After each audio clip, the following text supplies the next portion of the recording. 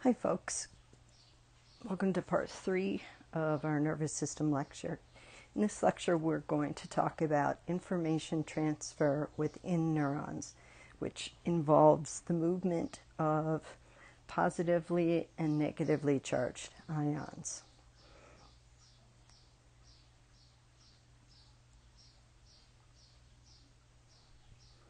So information transfer inside a nerve cell is electrical.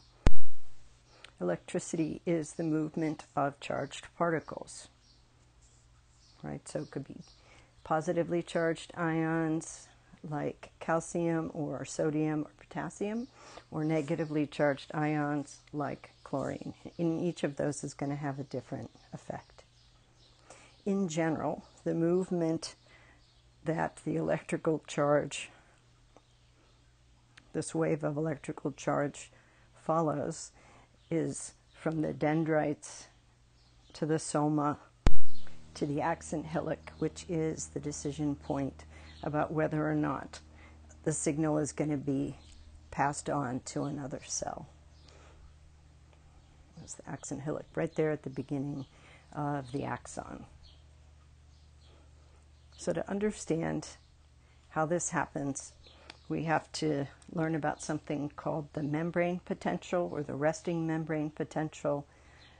Then we can see how that is disturbed to create either an action potential or the graded potentials we talked about in the video 2. Now, in the resting state, the cell membrane of neurons and other cells as well is what we call polarized. What that means is that there is a separation of charges across the plasma membrane. We'll talk about how that happens in just a second.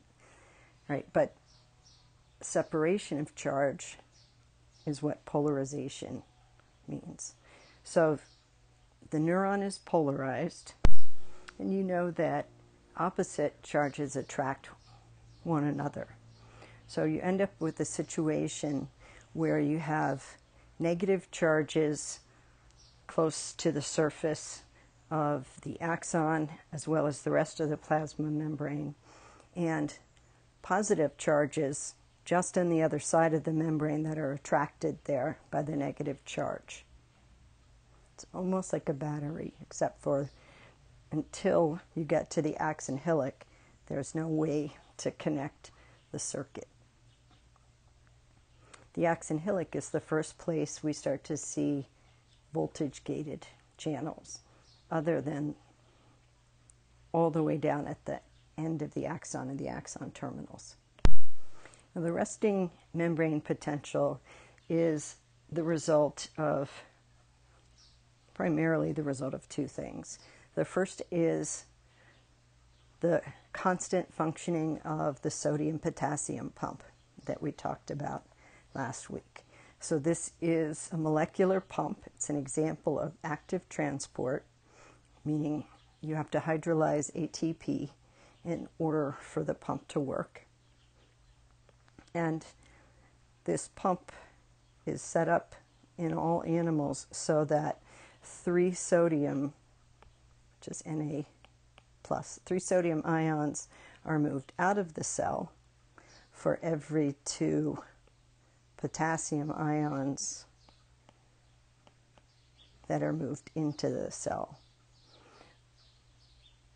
A difference of 1 doesn't seem like a lot, but over time you end up with a more and more negative inside compared to the outside. There are also a lot of proteins that have slight negative charges to them. So that's also contributing to the negative inside, and then with reference to that positive outside, right? So that's how you have polarization. That's the baseline state that gives us our resting membrane potential.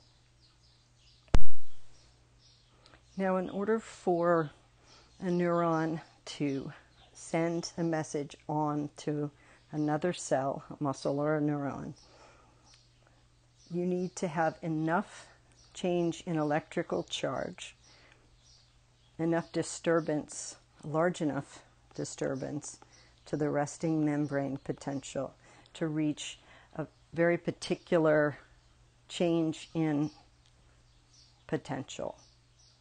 And when I say potential, what I mean is that there's a separation of charge, right? So the action potential has 3 parts to it once it gets started. The first is called depolarization, right? So polarization means separation of charge. You add the D in front, that means that there's less separation of charge. Then we have a repolarization, and then finally a hyperpolarization at the very end of the process. So beginning with the axon hillock, we have voltage-gated sodium and potassium channels. Those voltage-gated sodium channels only open when the axon hillock reaches what's referred to as the threshold potential, which is negative 70 millivolts. You don't need to remember that number, but for those of you that care, there you go. What happens, and that's what's shown here in the yellow, is depolarization. So if you look at the charge, the beginning of the axon, so we're looking partway through the action potential, right? We see the typical scenario, negative inside, positive outside. When there's sufficient change in polarization, the voltage-gated sodium channels open. Sodium, which has been continuously pumped out of the cell, right, is going to rush in. So this is a channel. It's passive transport, but it's gated by a specific voltage. When those channels open, the sodium floods in to the axon, and it temporarily reverses the polarity. So you've got suddenly you've got positive inside and negative outside. And that process proceeds all the way down the axon, so each little section of the axon depolarizes one after the other, sort of like knocking over, setting a bunch of dominoes up. You hit the first one, they don't all fall at once. They fall, especially if you look at it in slow motion, you can see they fall one at a time. One thing that's important to remember is that action potentials are all or none.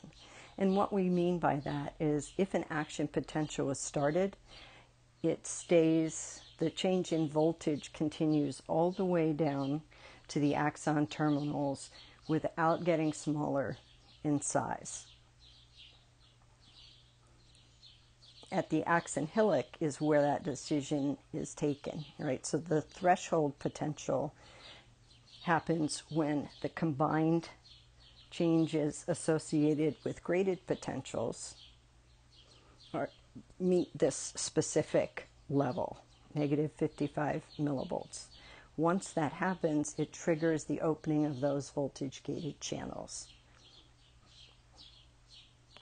So just like you can measure the amount of current flowing through an electrical circuit, you can stick an electrode in an axon and record changes in the movement of electricity over time. And that's what we're looking at in this graph. So we've got time on the x-axis. We're not going to worry about the scale here, but it's millis in thousandths of a second. And then we have the change in voltage across the membrane in millivolts on the y-axis. So we've got the resting membrane potential here, right, negative 70 millivolts. And then you might have small depolarizations that sum up to the threshold value, or perhaps they never do, in which case you don't get an action potential. But once you hit that threshold, the voltage-gated channels open, and there's this huge wave of depolarization. When you get to roughly 30 millivolts positive inside with respect to the outside, that stimulates the opening of voltage-gated potassium channels. And you have repolarization, so the charge is becoming more different. The hyperpolarization phase is because, right, these events are actually happening across time, and the closing of the voltage-gated channels is accomplished essentially by a tiny molecular ball that's on, looks like a chain actually, that swings up and closes the voltage-gated channel. That takes some time. So you have hyperpolarization, where it's actually, you're under resting membrane potential at that point. And so it's very difficult to get the neuron to fire, or that section of the neuron to fire, until you get back to resting membrane potential. So you've got the sodium-potassium pump responsible for resting membrane potential. You have voltage-gated sodium channels associated with depolarization, voltage-gated potassium channels associated with repolarization, and then the hyperpolarization is a function of time for those channels to close, and then the resting membrane potential is restored finally by the sodium-potassium pump.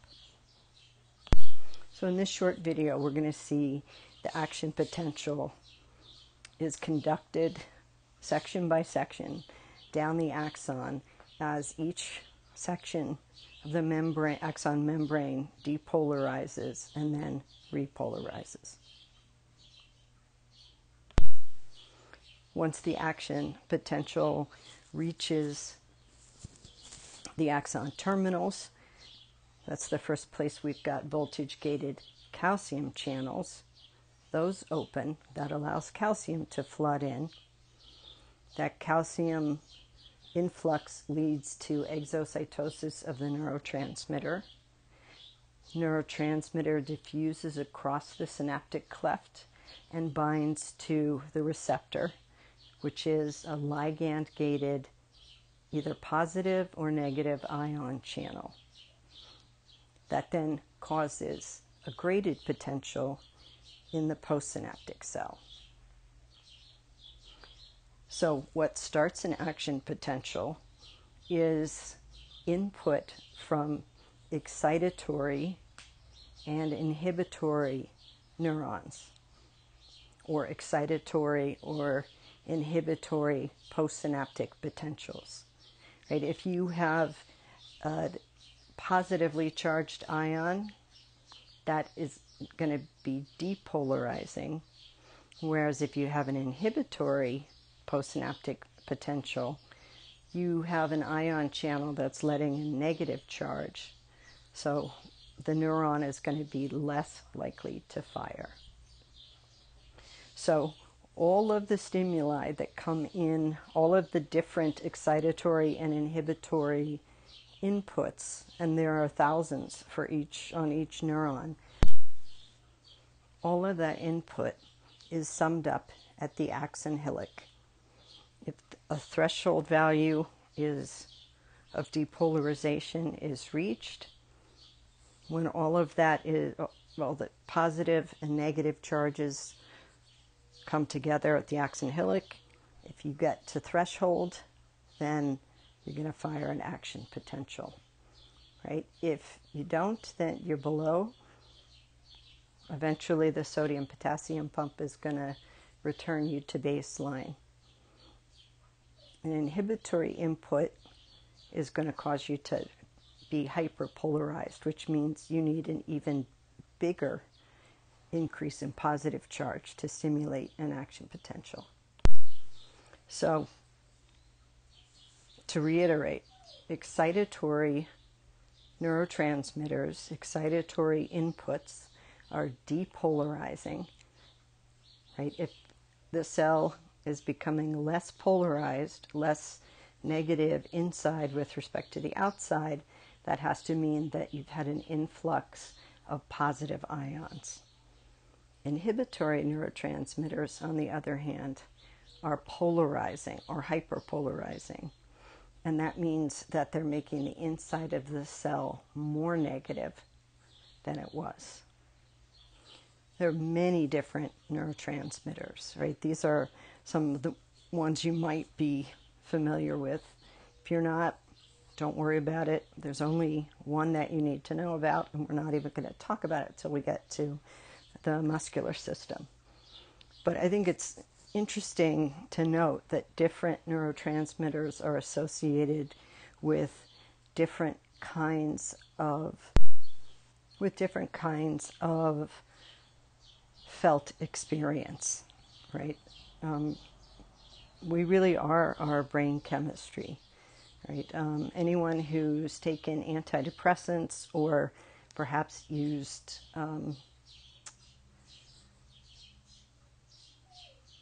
recreational drugs, I was looking for the word there, knows that you can alter your brain function fairly easily by putting different neurotransmitters into your system, right? Caffeine, for example, which is, I suppose, a recreational drug for some folks, is pleasurable in certain amounts because it leads to the increased transmission in neurons that use dopamine. Dopamine is a reward, sort of is associated, our brains read dopamine as, oh my God, that's good, that's a reward. Dopamine also stimulates the release of noradrenaline, or norepinephrine, as it's usually referred to in the nervous system. And in really high levels, right, you can feel really jittery. It's leading to increased epinephrine, or also called adrenaline.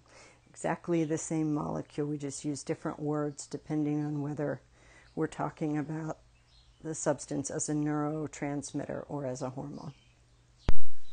So in this image, we have a slightly more complicated electrical recording from the axon hillock of a fictitious neuron, but makes the point. Right, we've got time on the x-axis here, and the change in voltage across the membrane here. Notice that the y-axis doesn't start at 0, right? 0 is someplace in here. The important number in terms of the neuron is -70, because that's the resting membrane potential. And then when you see where you see the green, we have excitatory inputs. So there's one little bump, there's one little bump. Oh, but then there's an inhibitory neuron that gives an input to the cell we're recording from, and that allows negative charge into the cell. So now we're going back down toward membrane potential. And then we've got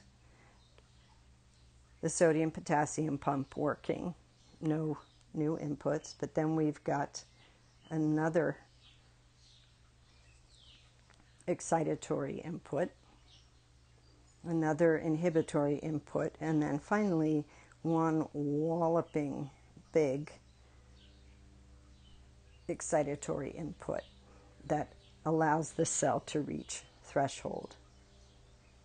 When it reaches threshold, you have depolarization, then repolarization, hyperpolarization, and then reestablishment of the resting membrane potential. So we have the sodium-potassium pump, right, for resting membrane potential, responsible for that. Where I've made the blue line here on the bottom, all of those inputs represent graded potentials, so smaller changes in the electrical activity of the cell. Once we end up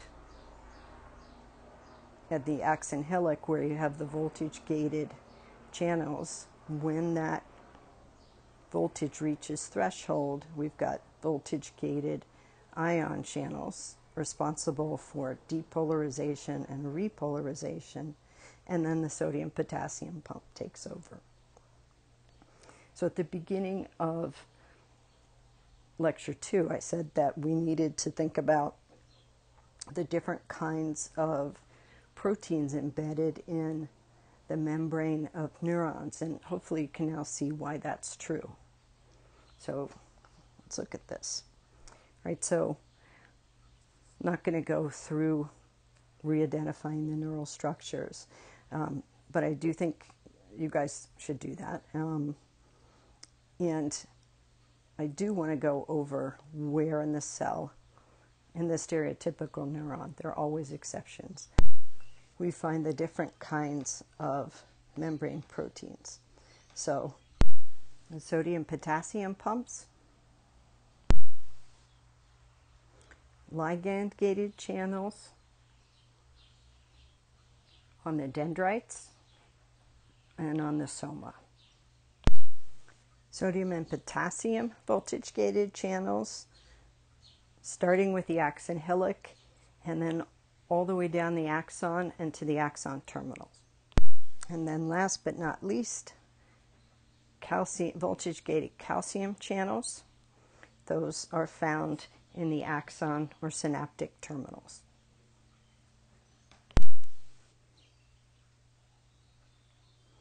All right. Next up, an introduction to gross anatomy of the nervous system in video 4.